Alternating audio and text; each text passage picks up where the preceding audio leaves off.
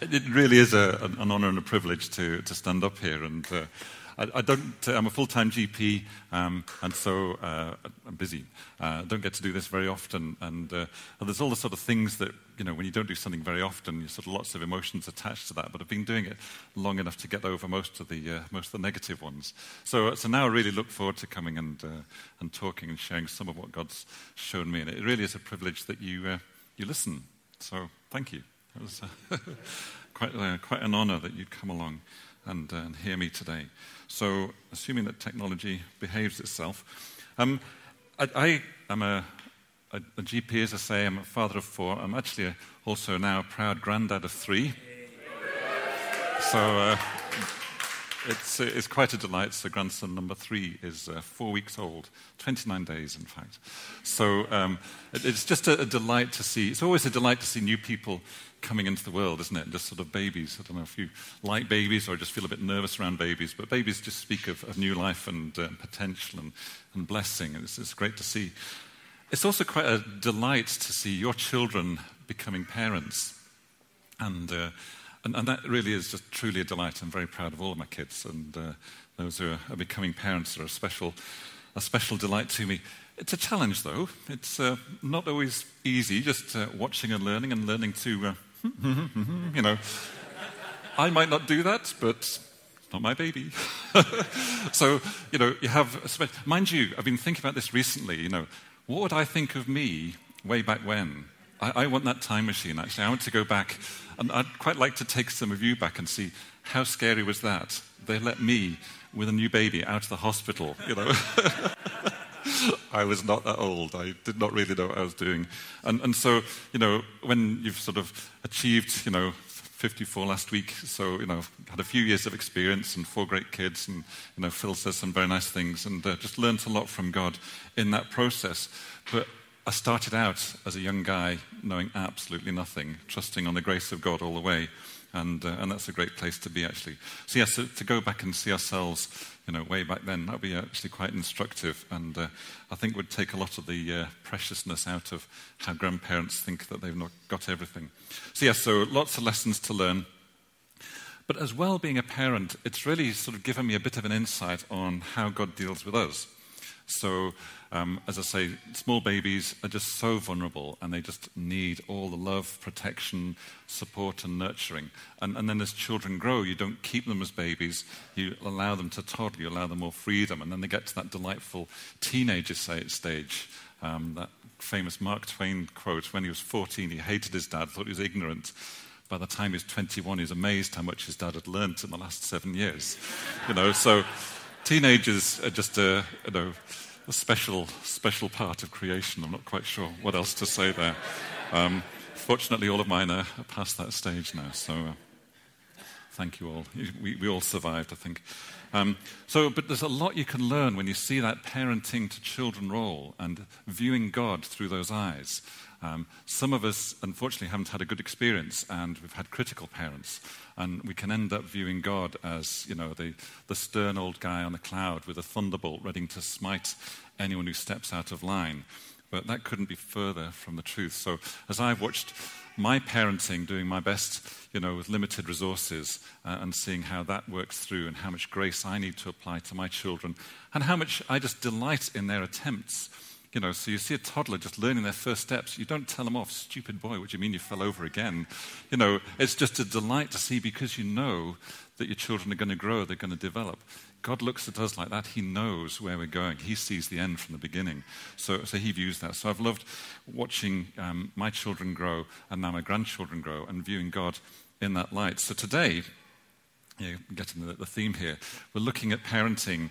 It's not a parenting class, don't worry, but we're looking at a father-son relationship from a story in Judges, and just going to learn a bit about how God parented a nation, but also how Gideon and his father Joash, so if you want a title, it's Joash and Gideon, a good father and a good son, is what I'm calling it, but how they did their respective things and how they managed their differences but their togetherness.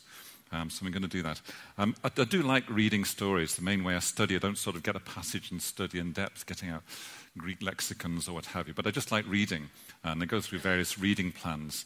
And I was praying and asking God as I was coming up to this, what would be good to share and to sort of bring out of all that God's shown me. And it really was this father-son theme. I thought, well, it'd really be nice to have something to hang that around. And just as I was going through my reading, read this story in Gideon. And I've read through the Bible many times now, just over the years, and it's the main way, as I say, that I study. If you're reading the thing again and again, you actually have to do something different. If you're just reading the same old, it can be dull and dreary. And some of the passages, even praying fervently, they still are a bit dull and dreary. So some of the parts of the Bible are not easy. But you can look and you can use your imagination. And one of the things that I've learned to do is various different things. Firstly, pray before you read. That's always good. God shows a lot more if you pray before you read. But secondly, use your imagination. Just imagine you are one of those characters. And you can pick any character you like. You could be the main man. You can just be the hero of the hour. You could be the number two. You could be sort of, would I do that? You could be someone in the crowd. Sometimes you can actually, just sort of make yourself think a bit more. How would you feel if you were the one who didn't get picked? So, so picked by lot, and it went to someone else. How do you respond? So you can sort of put yourself in the picture. You can ask God, what does he think? And, look through all of that. And just, you'd be surprised if you start to use your imagination as you read stories, how much God starts to speak to you, how it comes alive, but then how different things that you're needing through your life start to come alive. So we're going to look, as I say, Judges 6, reading verses 1 to 31. I'm going to read them, and we're not having it up on there because I use the English Standard Version, and that's the New International Version, both the Bible, but it can get a bit confusing, so I'll just read it from this, and you can use your imaginations and listen as I do. So, Judges 6. The people of Israel did what was evil in the sight of the Lord, and the Lord gave them into the hands of Midian for 7 years. And the hand of Midian overpowered Israel. And because of Midian, the people of Israel made dens that are in the mountains and caves and strongholds.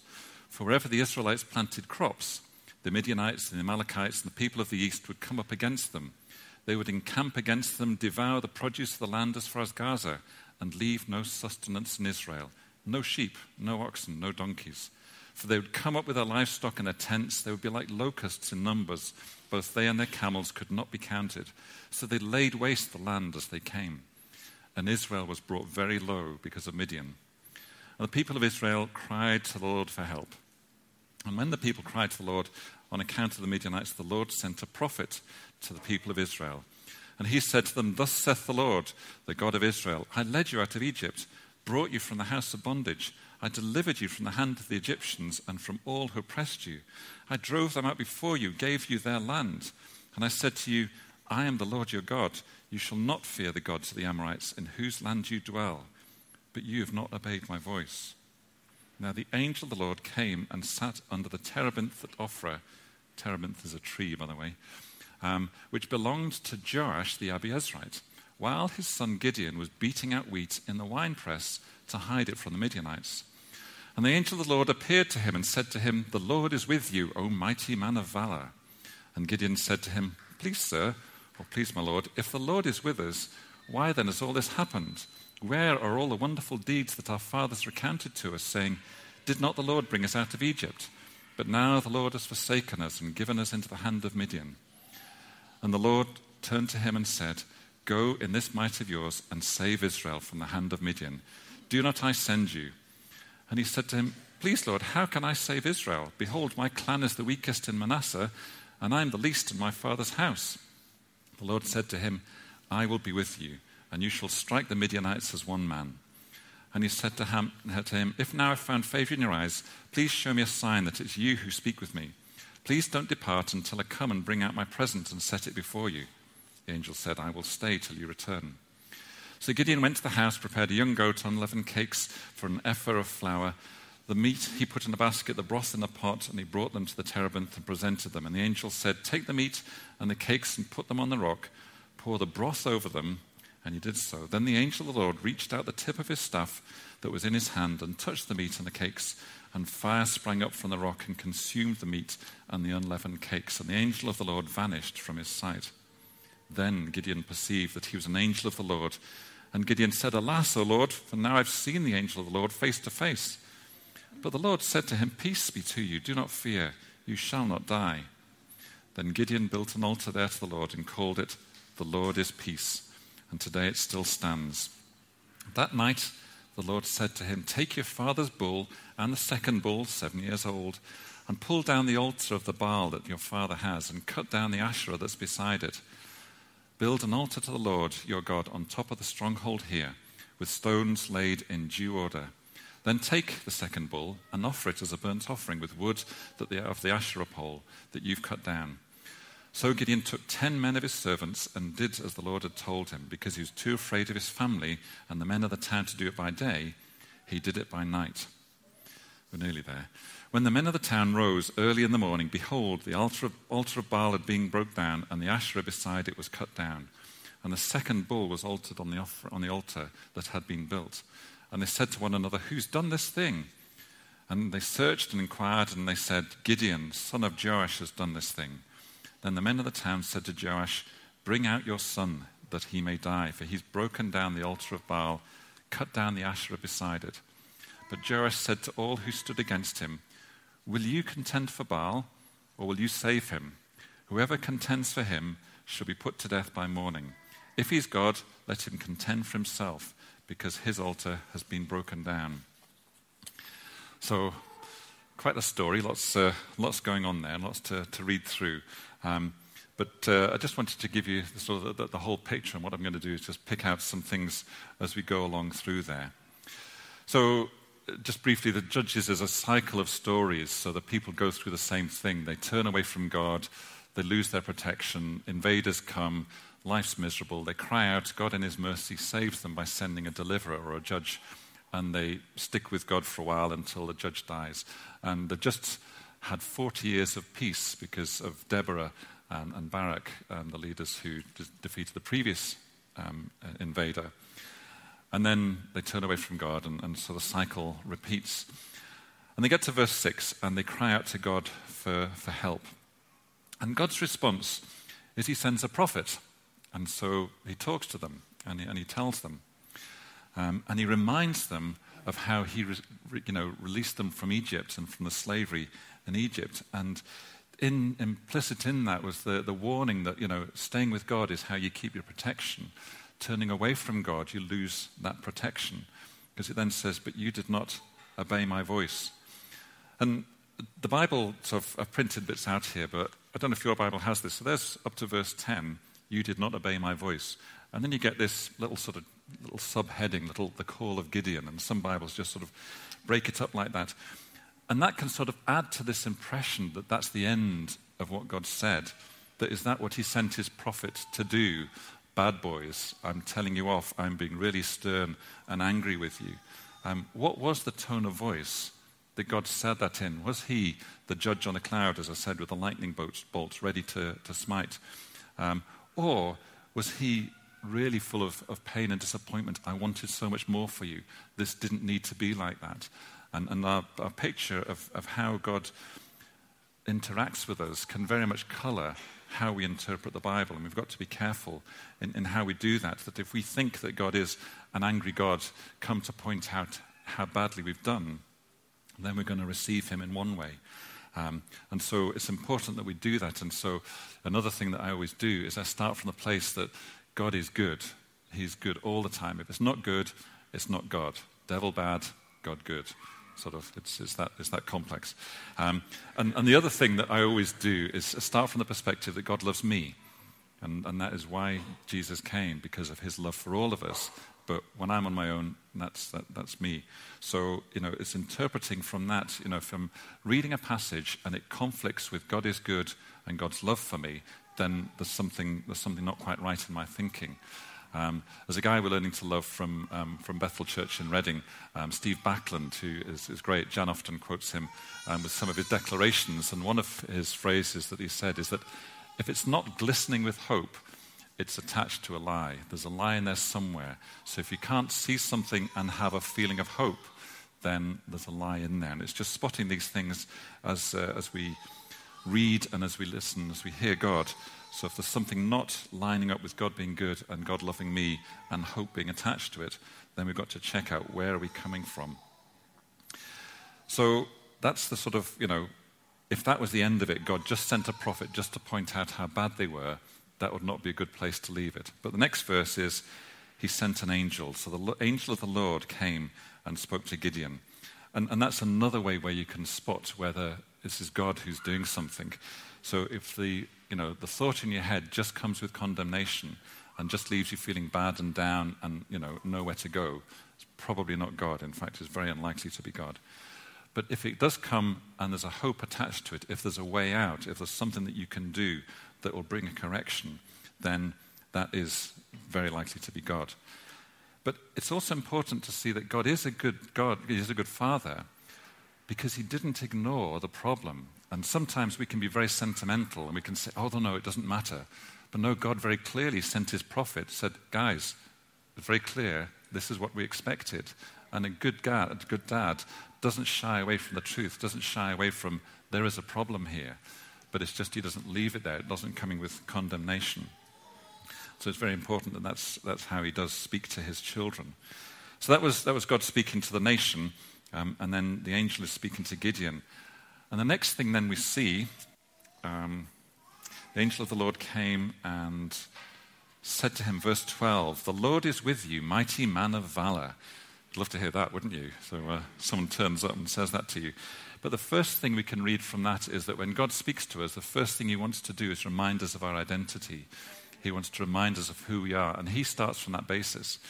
And when God talks about identity, he talks about the full identity, and he sees the end and the beginning, and he sees our potential. So just like us talking with a toddler, he doesn't just see you're making lots of mistakes at the moment, and that's how I'm going to deal with you.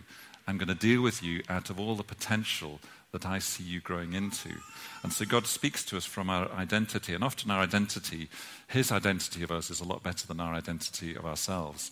So Gideon's response was, my clan's the smallest in Manasseh, and I'm the weakest in the family. So he obviously didn't have a high opinion of himself. But it was important that God started with his opinion of him. Thanks, Teresa. Should be down here saying these things. And the other thing I wanted to point out from that is he then went... Do you want to point that out then? I'm going backwards and forwards on my notes here, which is always dangerous. No, I'll stick to this. He reminds us of our identity, and then Gideon's response is great. He asks questions. And I often think that we feel bad about asking questions, because is that somehow, can you ask questions of God? Does that somehow say, well, God spoke and I've just got to tough up and do it? But he really wanted to understand. He asked in a great way, please, sir, my translation says, others says it's please, my Lord. But he wanted to know more, and asking questions is not a bad thing. Asking questions is good. Seeking understanding, seeking out to find more behind what God has done. But also what I really was impressed with, as I looked at this father-son perspective on this story, I was impressed by how much Gideon knew of God's dealings with his people that far. Our fathers have taught us, our fathers have recounted, our fathers told us about the Lord bringing us up from Egypt. Has the Lord forsaken us? He clearly had been taught very well as a young man. He clearly had a lot of heritage of Bible stories, of Bible understanding of the history of God's dealing with the people of Israel. And he was coming out of that, so that was there in him. So when this strange, bizarre situation, an angel starts to talk to you, what comes out of him is the good thing that had been put in him as his youth. And the other thing that struck me just before we move on from there is, where was he? He said he was beating out, so this all happened while he was beating out wheat in a wine press to hide it from the Midianites. So this heavenly encounter, this angelic visitation, happened while he was at work. It was while in the midst of, it was not a promising situation. It wasn't, there was lack, there was fear. He was, the wine press, that sort of pit, he wasn't doing it out in the open. He was trying to sort of minimize his exposure to the enemy. So it was an environment of fear and lack. And also, he was just there being a good lad about his father's business. He was there just working the farm. And so just sometimes when you don't know what what's God saying here, sometimes just doing what you should do, just keeping on regardless, just getting on there and doing the work.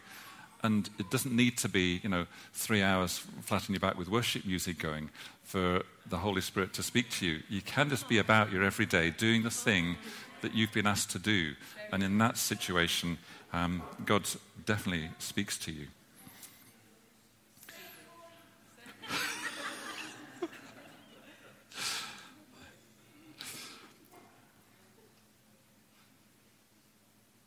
So he asks good questions, as I say. Fascinating. The angel doesn't actually answer them. So he didn't criticize him. He didn't tell him off. There's no sense that he shouldn't have asked. But he came and goes from his question, and the angel immediately replies, I will be with you, and you will strike Midian as one man. And asking questions, we've got to give God that right. We've got to give fathers that right, if this is a father-son analogy, that you can ask good questions, and questions are good at sort of exploring, looking for understanding, conveying your heart. But sometimes you're not going to get an answer, and it's just sometimes the answer wouldn't be helpful. Sometimes there isn't an answer.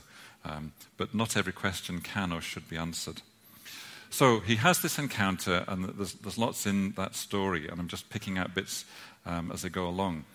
So he gets there, and he does all the sacrifice and what have you, and the angel disappears. And suddenly this growing realization that perhaps this isn't a normal chap has sort of finally dawned. And okay, you just vanished in front of me after setting fire to the food that I've spent several hours preparing. And so normal response in that situation was he was pretty frightened. But again, just lovely to see God spoke to him, and God spoke peace to him. So in verse 22, Our Lord God, now I've seen the angel of the Lord face to face. And he was frightened. But God said to him, Peace be to you. Do not fear. You shall not die. And that word of peace was great, not just for that moment, but for later on that night where God spoke again. And God said, I want you to tear down the altar to Baal, chop down the Asherah pole, and sacrifice your dad's bull. So he clearly needed that word of peace to sustain him through that.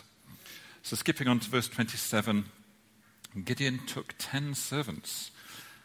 So it's interesting. So although he said he's the weakest in his father's house and not a great clan, he still had 10 guys, at least 10 guys that he could call from. And clearly he must have been used to commanding men, because, if he was just junior that everybody ignored, 10 guys, middle of the night you want us to go destroy, the altar, how many would follow that? But clearly they were used to following him. And so I'm reading into that he was sharing with his father in the running of the business. He was used to commanding, and they were used to following. And it's just another aspect of what we can see in that story from him. And it really speaks again of the father and son sharing authority, that he would let Gideon go and do stuff and expect him to do stuff, getting the men and resources that he needed to go with it. So he was used to being trusted to act on his own. But he was afraid of his family and the men of the town. So I think we're skipping down. So the rest of verse 27. He was too afraid of his family and the men of the town to do it by day, so he did it by night.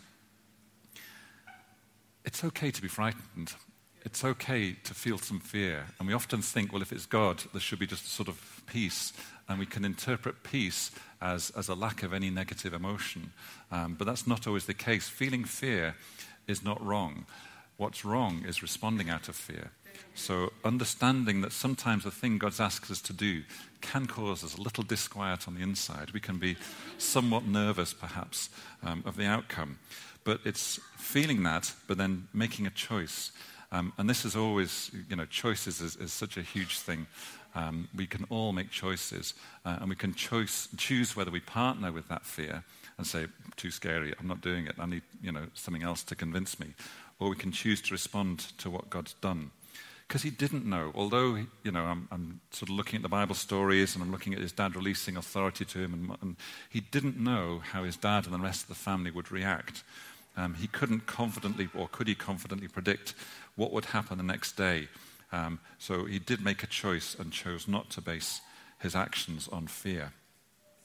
But lo, verse 30, the men of the town did do what men of the town will often do, get a mob together, and it often comes out with negative. And they decided that this problem needs judgment and punishment. And that's often the response that many have when they see a problem. We've got to find a culprit. We've got to make an example of them. We've got to string them up.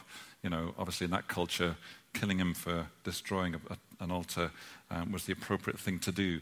And they wanted to apply punishment. And often when people come to a negative situation, something unexpected, they want to apply punishment. But my contention is that God's way. So the men of the town came and demanded, "Bring out your son that he may die." But then perhaps the best verse for me in all of this was verse 31.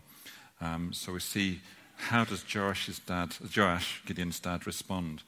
Because up until this point, the story, you've got to use your imagination, and you've got to be careful when you use your imagination that it is just filling in. It's not what you base everything on. So when I'm talking about imagination, it's useful to bring understanding, and it's a fertile ground that God speaks into. Don't go too far assuming that what you've just imagined is actually gospel truth. I thought I'd better have that little rider there. I imagined it. No, that wasn't what I meant. We don't know how much Joash knew up until that point. We don't know what had happened. But we do know several things. So the men of the town heard that it was Gideon, and they came to Joash's door. So that means Gideon must have been back home.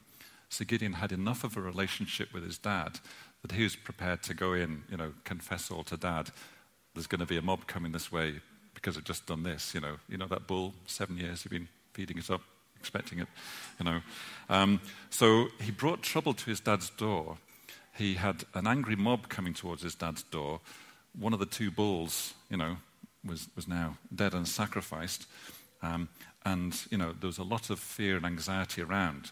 And then we read this, and I'll read out verse 31. But Joash said to all who stood against him, "Will you contend for Baal? Will you save him? Whoever contends for him will be put to death by morning. If he is a god, let him contend for himself, because it's his altar that's been broken down." And I just love that response. And so what really grabbed me about this story was seeing a father's heart coming out there. He was confronted by his son who'd done something he probably would not have done. He was confronted by a son who's acted on his own without permission. We don't know quite how he did that. But he took that response of standing in front. The verse starts out, when the men of the town, Joash against all who come against him, he said, "He might be my boy, but if you're coming against me." And he took that father's role then of protecting and saying, if there's something to sort out, you sort it out with me. And just that lovely picture of a father who protects, even though he probably would have been confused, upset, wasn't what he planned, it wasn't part of his, we don't know that it was anything that he would have sanctioned. There's a little distraction to the side. Thanks, Teresa. Just in the midst of that, it's great, keep going. Just in the midst of that, I just wanted to pick out that sometimes it's about influence. Sometimes we think that we don't actually influence the family. Clearly, that was a pretty significant influence on the family. He's brought a lot of trouble to the door. But we can think that we don't influence the family and every member of the family. You could be that new baby screaming all night, nobody's sleeping. You could be the toddler that's, throwing your toys around everywhere. You could be the grumpy teenager who's just sort of creating havoc wherever. You can have all the negative ways in which you can influence a family. You could be just the helpful son or daughter who's just so willing to do the washing up or what have you. And in the church family as well, all the ways in which we can influence positively or negatively. You may think that you just coming, sitting quietly at the back and then disappearing is not having an influence. It is having an influence because you're not bringing your strength. It is having an influence because why are they quiet? So the people will see and watch and they'll start to, it affects other people. So to think that we don't influence the family is really not right. We all influence. And so we have to make a choice as to how we're going to choose to influence. Is it going to be negative, screaming and complaining, or just moaning and grumbling when we don't like what's going on? Or is it looking to Father and saying, what can I bring? How can I contribute? What's my part to play in doing this? So however Gideon influenced the family. Joash made a choice, and he chose not to operate out of the fear that was coming towards him, these angry villagers, townspeople who wanted punishment and death. He chose not to operate that, but to operate out of love. And again, just emphasizing this about choices, that whatever we're confronted with, we always have a choice. It might not be what you expected. It might not what you'd planned. As a parent of parents now, my daughters and sons, they make choices about their lives now that maybe what I'd choose may not be what I'd choose. But, how do I respond when the unexpected happens? And I have a choice every time, because it was their decision, but it's influenced me. But I have a choice whether I come as critical, as condemning, as, just putting them down, or whether I choose to believe the best and nurture and support and upbuild. And so all of these times, so we always have choices. And Joash chose to respond out of love and not to take offense, not to use distance as a tool. Woohoo! There you go, Gideon, there's the townspeople. You made a decision, suffer the consequences of your decision. That's actually a reasonable thing to say. You should have a consequence to your choices. But he chose not to abandon his son and leave him to the townspeople. He chose to stood in front of him and alongside him. And I always as I was thinking about this and imagining myself as that dad, which is what I did, and my sons killed the bull, pulled down the altar. Okay, what are we going to do here? But I just imagine, what would it be? How was that father-son relationship? And I just had this sneaky thought, really, that perhaps Joash, as he's telling these stories of God's dealing with the people, and he was looking at the Midianites and the Amalekites and everyone else who's marauding across the land there. And I did wonder how much of what happened to Gideon was birthed out of his father's dreams. And how much had that father been hoping and looking for God? And God, where is your salvation coming from?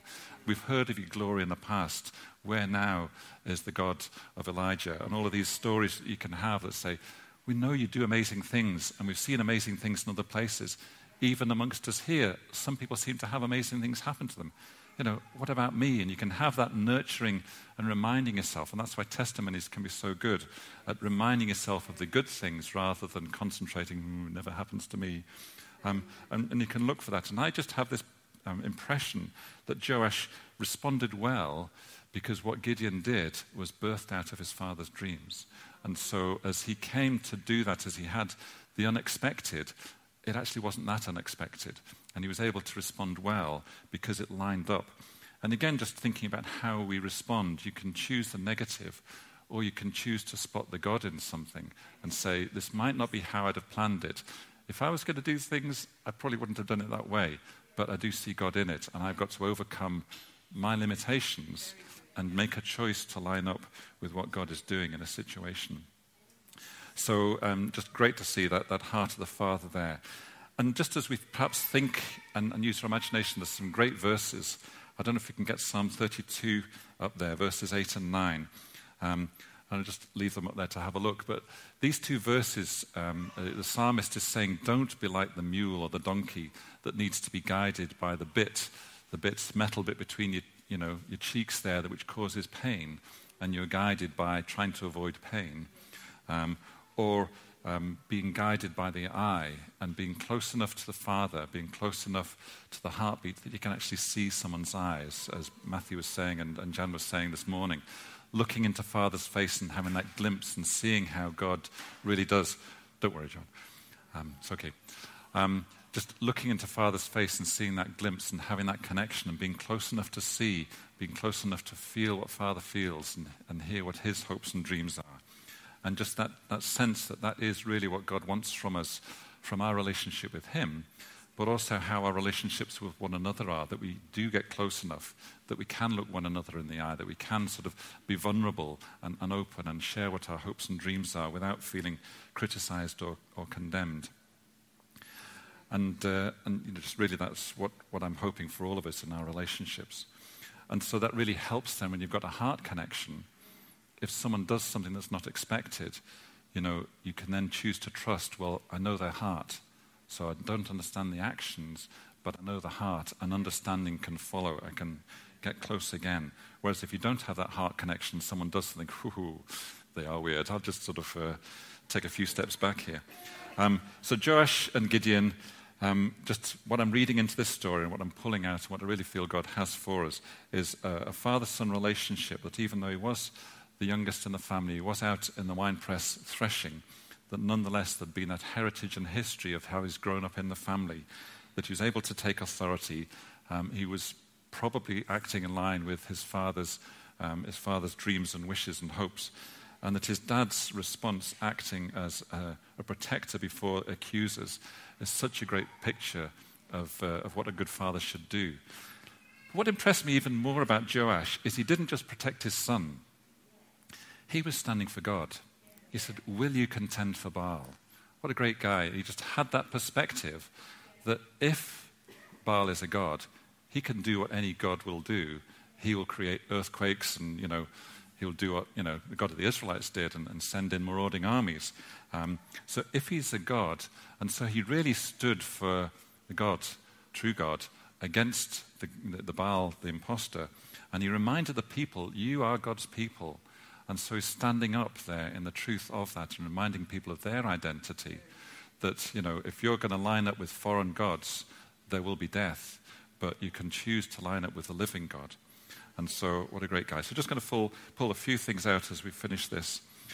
Firstly, I've mentioned about identity, that we are significant, that all of us have a something. And if you don't believe that, then that's a lie. And whether you just need to spend time with God, whether get along good people around you, just ask God to speak to you as you read through the Bible. But hear how Father thinks about you. You are significant. You do have an influence. And you can start by recognizing that in yourself. And then bringing your influence and your exert your positive influence around you. The other thing that I like in this is that we always have choices, and there are lots of choices, lots of opportunities there where you could choose to partner with fear or choose to partner with love. And there's a verse that I love and I remind myself and strengthen myself in quite regularly, 1 Corinthians 10 verse 13. And it's talking about temptation, but there's a principle there about how God helps us. It says, no temptation has overtaken you that's not common to man. God is faithful and will not let you be tempted beyond your ability. But with the temptation, he will also provide a way of escape so that you will be able to endure it. So when something comes against us, and this verse is talking about temptation, but my contention is that's a principle that's true. When something comes against us, we can choose then, do we partner with a temptation? That is a really, I would just love to do that thing. But with that temptation, there is also a way out that we can look and we can ask God, what have you provided for me? And it's not just, I know I need to do the right thing. That verse there very clearly says, God gives us the strength to endure it. He helps us through in that process of doing the right thing, so doing what he wants us to do. And so we do have choices, and if we ask God, he'll always speak and he will always provide a means. He'll help you to do the right thing. Talked about influence and influencing one another, and just being those who choose to have a positive influence wherever you are, and not see yourself as a little someone who can sort of slip in and slip out. The body of Christ is missing so much if you do that. Big part of what I like about this in the father-son context is obedience. And Gideon chose, as I said, he was working the farm, and he was just doing what he'd been asked to do. And I was thinking about that and remembering Jesus told a story of two sons, and their dad asked them to do something. And the first son said no, but then thought better of it and went and did it. And the second son said yes, but then didn't. And Jesus asks, which of those two did the will of the Father? And so clearly obedience is not what you say, it is what you do. I mentioned about fear. Feelings are real, and to deny your feelings, don't feel that, you're not going to get very far. It will trip you up. Feelings only become dangerous if we base our decisions solely on our feelings, and so we can make good choices even if something seems frightening. Picking out again, just questions are often helpful as long as you come with a good attitude. You can pick holes in someone by your questions, by constantly, what's about? And if you come with a negative attitude, a question is no longer a good thing. So make sure you come with a good attitude when you're asking. And the last bit about obedience is, I've read this far in the chapter, it goes on, but we've not mentioned the fleece. Everybody knows about Gideon and the fleece, and we've got this far, and there's no mention of the fleece. As I was sort of preparing this, I sort of was thinking about the fleece bit, but it doesn't come. He doesn't have the fleece before he pulls down the altar. He learnt obedience just by what God had spoken in the night. And so sometimes we can think of Gideon, we can think of a fleece, and Gideon's not criticized for doing that later when he was going to lead a few people to kill or to attack a whole army. Clearly, that was a sort of reasonable proposition to say, can you give me a bit of encouragement here? But, he first learned obedience. He learned obedience on the farm, and he learned obedience when God spoke. And it's important that we see this in that context, that we can always respond and always have a choice to respond well out of obedience. So when God spoke about destroying the temple, the Baal altar, he did it that same night. And the last thing has sort of been mentioned this all along, is about one anothering, that as we're looking at fathers and sons and looking at that context, you don't need to actually have kids to be a father or a mother. You can give the good that God's shown you at whatever stage in life you are. And this really is my urge to all of us, is that we see ourselves as significant. We recognize what God has done in us. And then we look for opportunities in those around to say, what can I sow into? How can I encourage someone? How can I see them with God's eyes and look out and really say, I want to encourage you. What you did really well. Or you seem a bit nervous. Is there any way I can help you? And we can bring our strength and look out for the best in those. And also when people mess up, when things don't go, what do you do? Is it sort of, let's step back, and just sort of use distance to protect yourself. But when kids make a mess in the house, if everyone steps back, the mess is still there. Someone's got to clean it up. So what you do is you get your kids, so come on, let's clean this up together. And so good parents don't ignore things. So as I said at the beginning, God didn't ignore there is a problem here. But we can be those who, when a mess happens, we don't ignore it, but we step alongside. How can I help you? How can I encourage you? It wasn't great, but don't give up. You can do better in the future. And the other thing about just having that attitude is Paul, so many times in his letters, talked about imitate me.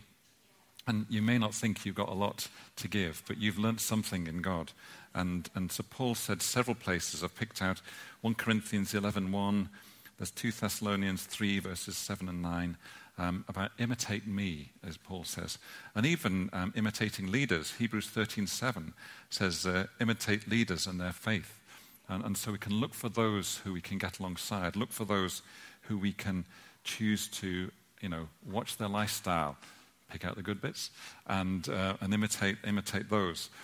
Ask good questions from people.